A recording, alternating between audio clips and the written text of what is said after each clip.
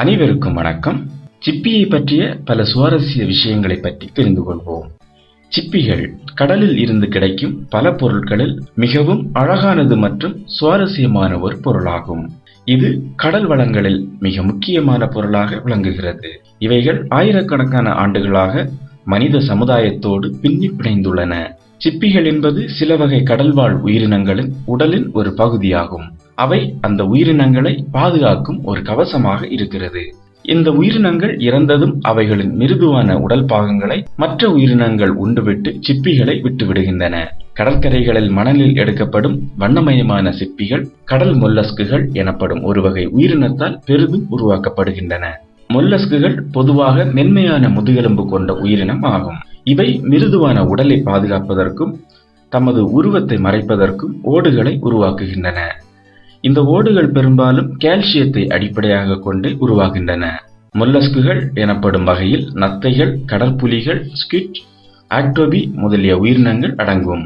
இதில் ஆக்டோபஸின் ஓடுகள் கடினமாக இல்லாமல் மிருதுவாக இருந்தபோதும் இவை மொல்லஸ்குகள் குடும்பத்தை சேர்ந்த ஒரு கடல்வாழ் உயிரினமே. மனித இனத்திற்கு இந்த மொல்லஸ்குகள் பல நன்மைகளை தருகின்றன. நாகரீகத்தின் தொடக்க நாட்களில் அவை மனித இனத்திற்கு உணவாக இருந்துள்ளது. மீன்பிடித்தல் அதிகமான பின்னர் பல மொல்லஸ்குகள் இனம் அழிக்கப்பட்டுவிட்டன. மொல்லஸ்குகளில் இருந்து உருவாக்கப்படும் முத்துகள் மற்றும் ஓடுகள் பார்ப்பதற்கு மிகவும் அழகாக இருப்பதால் ஆபரணங்கள் வடிவமைப்பு மற்றும் வேறு பல கலைகளிலும் அதனை உபயோகித்தனர். கடல் சூழ்நிலைகளை சீராக்கவும் அவை பெரிதும் துணை நிற்கின்றன. மற்ற உயிரினங்களுக்கு இவை உணவாக இருக்கின்றன. இருந்தாலும் மிகவும் மெதுவாக நகரும் தன்மையை கொண்டிருந்தாலும் இவைகள் இருக்கும் சூழலை வலிமையாக்கும் தன்மை மொல்லஸ்குகளுக்கு உண்டு. சிப்பி ஓடுகள். சிப்பி ஓடுகள் 3 தனித்துவமான அடுக்குகளை கொண்டுள்ளவை ஆகும். அவை பெரும்பாலும் கால்சியம் கார்பனேட் என்னும் வேதிப்பொருளாலும் சிறிய அளவில் புரோட்டீன் எனப்படும் புரதத்தாலும் உருவாகிறது. ஆனால் ஓடுகளில் இருக்கும் புரதத்தின் அளவு மிக குறைவே. பொதுவாக புரதம் 2% குறைவாகவே இருக்கும். கால்சியம் கார்பனேட் மட்டுமே அதிகமாக இருக்கும். கால்சியம் கார்பனேட் என்பது வெள்ளை நிறத்தில் இருக்கும் ஒரு வேதிப்பொருள். சில பாறைகள், முட்டை ஓடு மற்றும் முத்துக்கள் முதலியவை கூட இந்த கால்சியம் கார்பனேட்டால் உருவாக்கப்பட்டவை. கால்சியம் கார்பனேட் கடலில் அதிக அளவில் இருப்பதுதான் கடல் நீர் கடுமையாக இருப்பதற்கு முக்கிய காரணமாகும். சிப்பிகளின் நிறங்கள். சிப்பி ஓடுகள் பொதுவாக பல நிறங்களில் காணப்படும். அதற்கு காரணம் அவை உயிரினங்களுடன் பிணைந்திருக்கும் போது அவை வெளியிடும் கழிவுகள் மற்றும் அசுத்தங்களால் இவைகளின் நிறம் உருவாகிறது.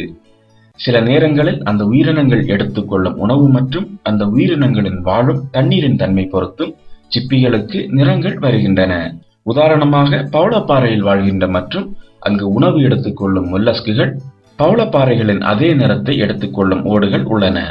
இது அவைகளை தங்களின் சூழலிலிருந்து பாதுகாக்க உதவும் இயற்கையான இரசாயன எதிர்வினை ஆகும். சிப்பி ஓடுகளுக்கு பளபளப்பை தருவது நக்ரே என்னும் ஒருவித பூச்சி. அவை பெரும்பாலும் முத்துக்கள் மீது படர்ந்திருப்பதால் முத்துக்கள் பார்க்க பளபளப்பாக இருக்கின்றன. ஒட்டுண்ணிகள் மற்றும் நோய்களிலிருந்து தங்கள் உடலை பாதுகாக்க சில மொல்லஸ்குகள் நக்ரே என்னும் இந்த பூச்சை சுரந்து ஓடுகள் முழுவதும் பரவலாக பூசி தம்மை பாதுகாத்துக் கொள்கின்றன. நக்ரே பூச்சு மிகவும் மெல்லியதான பல 100 நானோமீட்டர்கள் அடர்த்தியான ஒரு பூச்சாகும்.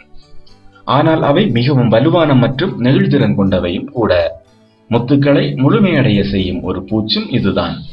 இந்த சிப்பி இனங்கள் உணவு மற்றும் கலைநயமிக்க பொருட்களாக பல்வேறு வடிவங்களில் மனிதர்களுக்கு உதவுகின்றன. மேலும் வீடியோக்களுக்கு சேனலை சப்ஸ்கிரைப் செய்யுங்கள்.